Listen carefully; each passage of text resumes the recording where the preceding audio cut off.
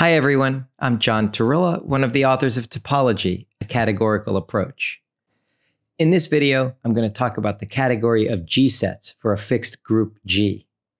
My motivation for talking about the category of G-sets is topological, because the category of covering spaces of a topological space B is isomorphic to the category of G-sets, where G is the fundamental group of the base space. So you can understand everything about covering spaces in topology by understanding the category of G-sets for a fixed group G. Now, what is this category? Well, the objects are sets together with a function from S cross G into S that's compatible with the group operations. Here I've written out what it means. It means that if I act on an element S in my set by a group element G and then by H, it's the same as first multiplying the group elements GH and then acting on the set. And the second condition is that the identity element of the group acts as the identity on the set. And it's worth pointing out that here I'm considering right group actions. Those are the ones relevant for the theory of covering spaces. You could also consider the parallel discussion for left group actions. Now, what are morphisms between G-sets? Well, a morphism from a G-set S to a G-set T is a function from S to T that's compatible with the actions. And I've written here what that means.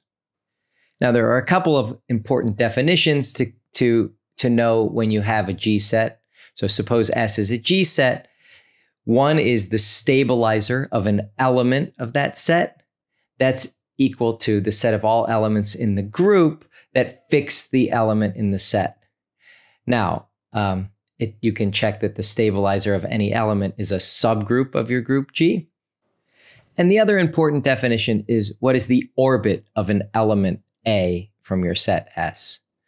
The orbit of A is just the set of all elements in your set S that can be obtained by acting on that one element A by an element of the group G. So we have these two important definitions associated to an element in your set, in your G set S. One is the stabilizer of that element, it's a subgroup of G, and the other is the orbit of that element, which is a subset of S. There's one more piece of terminology I want to share, which is what it means for G to act transitively. This is the same as saying that the entire set S consists of one orbit.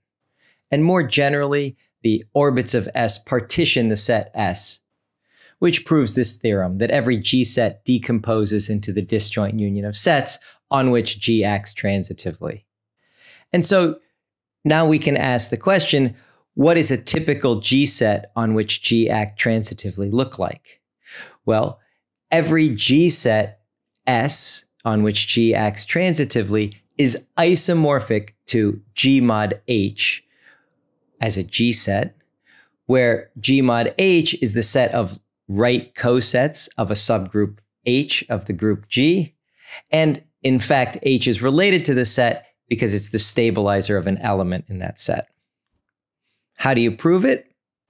Well, start by taking any element, little s, from your G set capital S, and let H be the stabilizer subgroup of that element.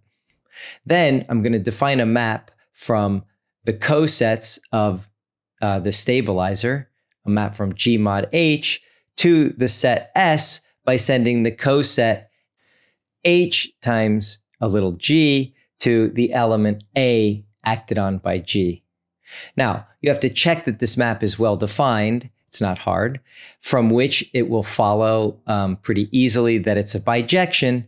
And then you have to check that it's equivariant with respect to the G action, where the G action on the set of cosets is just defined by right multiplication. Here in my notes, I've written HG goes to AG. I should have written HG goes to SG. Anyway, there's a detail in this proof that I think is worth looking a little closer at, which is that we picked H to be the stabilizer of one element S. The stabilizer of two different elements in a G set on which G acts transitively, let's say A and A prime, are conjugate subgroups. In other words, if A prime can be obtained from A by the action of little g, then the stabilizer of A prime is G inverse times the stabilizer of A times little g. Stabilizer subgroups are conjugate subgroups in the group G, which implies that as G sets, G mod H and G mod G inverse HG are isomorphic as G sets. Now, there's another detail that's worth pointing out, which is namely that if you have a G set S on which G acts transitively, we know that it's isomorphic to G mod H, where H is the stabilizer subgroup. But we know how many elements are in G mod H. We know how many cosets there are. And so you get a theorem which is known as the orbit stabilizer theorem, a great but really useful theorem in mathematics. And what it says is when G acts transitively on a set S, then the cardinality of the orbit of any element times the cardinality of the stabilizer of that element equals the cardinality of the group G. So we're starting to get a really good picture of what the category of G sets looks like. So the first observation is that every G set decomposes into the disjoint union of G sets on which G acts transitively. In this category, disjoint union are coproducts, and sets on which G act transitively are sometimes called homogeneous G sets. So all the objects of this category are coproducts of homogeneous G sets. Then each homogeneous G set itself is isomorphic to one of the form G mod H for a subgroup H of G. So that tells us what the objects are in this category. And now we just need to look a little closer at the morphisms, which we know are just equivariant set maps. But then the question is, does that have a nice description in terms of the group structure of G? And we'll find out that yes, indeed it does. So I think the first observation to make is that if you have an equivariant function between two homogeneous G sets, because G acts transitively on those sets, I only need to tell you what happens to one element. So if you have a morphism of G sets from G mod H to G mod K, I just need to tell you what F does to one coset. And I might as well do that for the coset H. So H is going to have to go to some coset of K. Let's say it's K times G for some G in the group G. So this entire equivariant map F is determined by one element, little g, in the group. Now, I'm actually defining a map on these equivalence classes. And so not every element G is going to actually give a well-defined map. You can check that in order for this map F, determined by this element little g, to be well-defined, G is going to have to satisfy a condition related to the subgroups H and K. And in fact, the condition, the way I like to write the condition is that if you conjugate the subgroup H by G, you have to land inside the subgroup K. And there's some redundancy in this description of equivariant G maps between G mod H and G mod K by elements of G. In particular, you can check that if the coset KG and the coset KG prime are the same, then the two maps you get by sending H to KG and H to KG prime are identical. Now, let's just put that redundancy aside for a moment and make the following conclusion, that there exists a morphism of G sets from G mod H to G mod K, if and only if there's an element little g in the group, so that G inverse HG sits inside the subgroup K. Now let's consider the case that the subgroup K equals the subgroup H, so that we're considering the group of automorphisms of G mod H as a G set.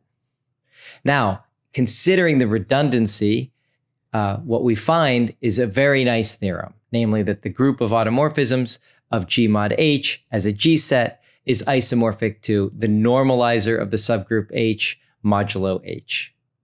And the proof is just an application of what we've already described as the morphisms between two homogeneous G sets of the form G mod H and G mod K. So in other words, substituting K equals H into those discussions tells us that the map from G mod H into G mod H is determined by one element in the group G, And that element in the group G has to satisfy G inverse HG sits inside of H. Moreover, two such maps will be equal if the coset HG equals the coset HG prime, which is the same as saying that G times G prime inverse is in the subgroup H. And the conclusion then is that the set of morphisms divided by the ones that are equal give you the normalizer of H modulo H.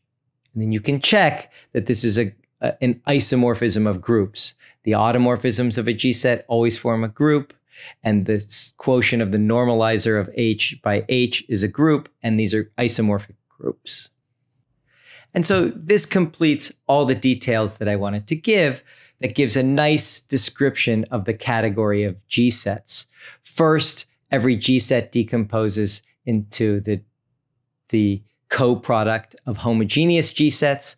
The homogeneous G sets look like the quotient of G mod a subgroup H. At the very beginning, G mod the identity, just G, maps to every other G set because the identity sits inside of every subgroup H. All of these G sets map to the trivial G set, which is what happens when the stabilizer subgroup is all of G. And then you'll want to know what the automorphisms of one of these homogeneous G sets are. And so if you fix a subgroup H, the automorphisms of G mod H are just isomorphic to the group, the normalizer of H mod H. So that finishes the details of what I wanted to say about the category of G sets. You can read about group actions in most any algebra book. I wanted to pull together all just the little pieces in a simple way that give you this picture of the category of G sets, because this is equivalent to the category of covering spaces where G is the fundamental group of the base space. And so to really understand the theory of covering spaces, you have to understand this category of G sets. That's all for this video. Thanks very much for your attention.